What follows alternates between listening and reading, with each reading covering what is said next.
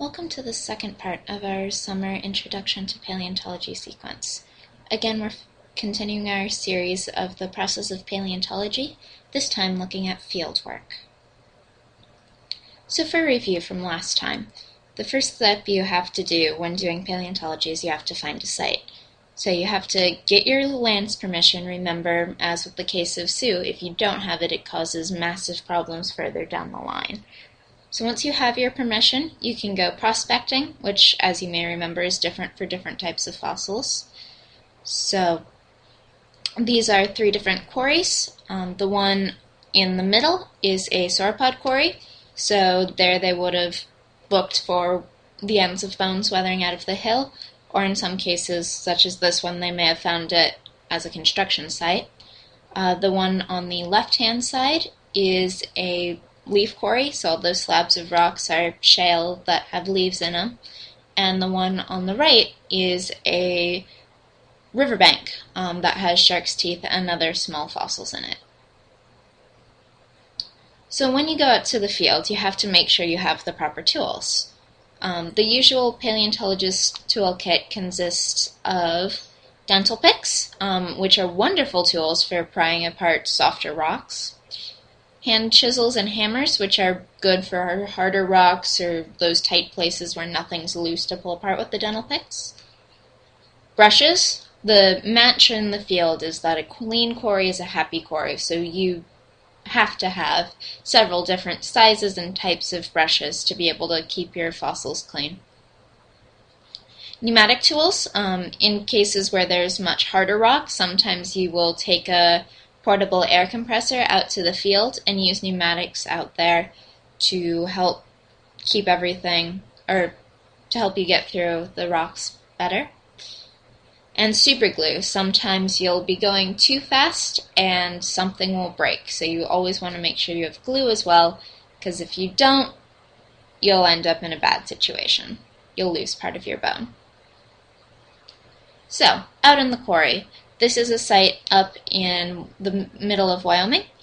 It's got a lovely canopy. This is actually a more luxurious site. Usually you're just on the side of a hill with nothing, but this quarry is lucky enough to have shade all day. The bottom picture is a panorama of the whole quarry, including the air compressor off in the far right corner. So working with the tools. Paleontological tools are pretty easy to get used to. Rock hammers, you simply take the flat end and break open slabs of rock, as is seen on the bottom picture. Pneumatic tools you use without applying lateral pressure or prying. Just carefully let the tool do all the work and break through the rock. And then use chisels, gently tapping on them to break off bits of the rock. Use brushes to keep everything nice and clean, and use dental picks when you need to pry. Measuring and mapping is another really important part of fieldwork that's often not as much discussed. You have to record how the bones were in the field. That gives you a lot of information. For instance, say you find a dinosaur leg that's still in articulation. Not just association, not just the bones are near each other in more or less the right position, but actually articulated how you'd expect it to be in life. If you can't take that out as a 3-ton solid cast, if that's not logistically possible, you'll have to separate that articulated leg, which means you have to have very, very good data about how that was in the ground. So we also want to number and catalog each bone before we remove it, because if you don't know exactly what you have, and it's a lot easier for bones to get lost. We use survey equipment and global positioning systems to get exact positions of the bones, which again just gives us another backup to make sure this is exactly where this bone was in articulation or association with these bones, so that we have as good a shot as we can of rebuilding this once we bring it into the lab. And then we try to draw or photograph, or ideally both, every bone before we cast and remove it. Again, so we just have that more data. This is what this numbered bone was. This is the numbers it was associated with. This is what it is. You want as much data as you can. So once you've got your bone all prepped in the field, ready to be removed, you have to plaster jacket it. Occasionally we do this before the removal step, simply to protect things that are going to be in the ground for a while, but usually we plaster right before we remove. So in the picture in the upper left, they're in process of plastering a tibia fibula, in articulation of a sauropod. We use hydrocal plaster usually, as well as burlap strips to create these jackets, which are really, really strong. Occasionally with the large ones, we'll use wood or rebar as extra support. And every once in a while, if you've got the right equipment, you make giant casts, such as the one on the bottom right, that can be airlifted out. But if you are up on a hill and that's not an option, usually the casts are smaller, somewhere between as small as a couple pounds to up to maybe 200 or 300 pounds is the largest they'll get, so that they can be removed by a couple big strong guys. That's just another silly picture of plastering gone a little bit silly. Because field work is fun. Every once in a while you get to just goof around. So once everything's plastered, paleontologists try to pedestal or mushroom the bones. This gives it as best a chance as possible of making sure, A, there are no other bones underneath that we're going to break when we remove it, and B, creates a very thin support that's easy to break through so that we can flip it and roll it again without damaging anything around it. So the picture on the left, upper left, is of a bone right before we pulled it out, and you can see the pedestal channel going all the way around it. Every place with tinfoil is another bone, so you have to be really, really careful to lift straight out and without hitting those other bones. And then the other two pictures, the one on the upper right, is that same cast flipped and pulled out of the ground, and then the hole where it had been.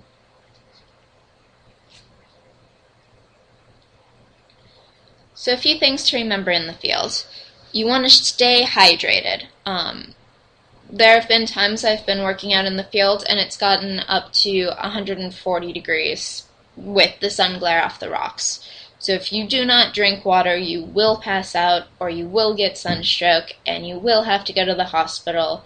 And often when you're 5 miles from the road and then another 20 from the nearest town, it's going to be a very dangerous situation for you and for the rest of your crew. So drink lots of water, eat lots of food, keep yourself in as good a physical condition as you can.